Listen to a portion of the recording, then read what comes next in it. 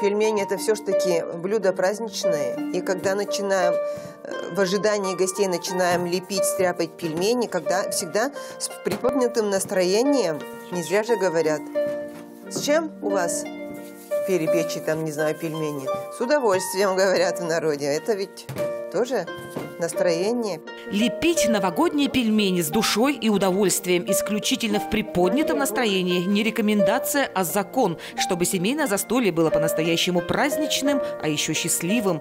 Пельмени как раз то блюдо, которое у всех, и детей, и взрослых, вызывает ощущение домашнего уюта и большой семьи, а значит и стряпать их нужно дружно, сообща. В обычные дни хозяйка может одна постряпать пельмени новогодние, они всегда лепятся семейно. Чтобы всегда в будущем году, чтобы всегда семья жила так же дружно, весело и организованно.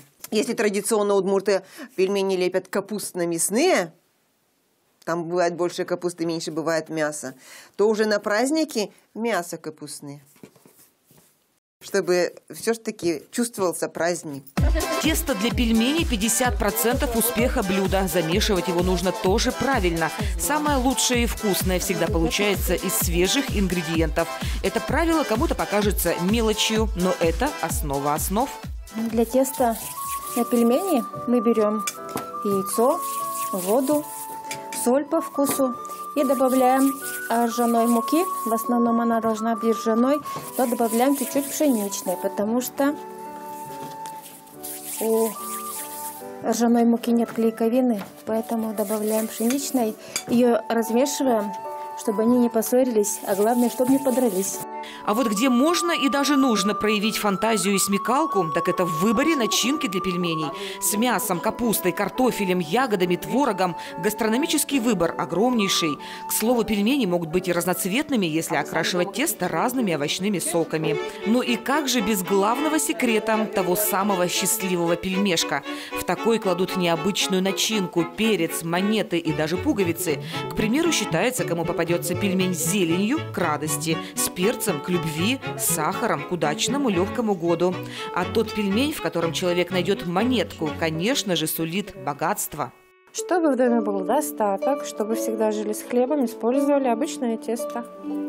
Но пельмешка ничем не отличается от других. И никто не догадается, что там внутри. Чтобы было много детей, насыпем зерном.